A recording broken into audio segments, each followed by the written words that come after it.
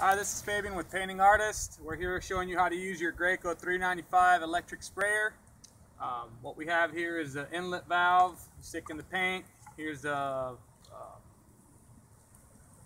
here's the priming valve. And what we do is we just put it on low till it primes out of here. Once it does, we shut the valve. Now what I'm going to do is I'm going to pump it through my line so we get paint out of it.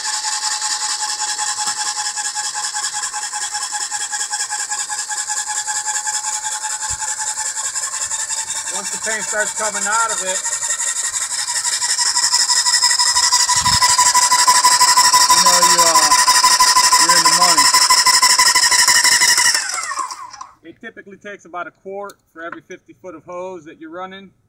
Right now I'm going to use a 308 fine finished green filter tip at about half the pressure of my machine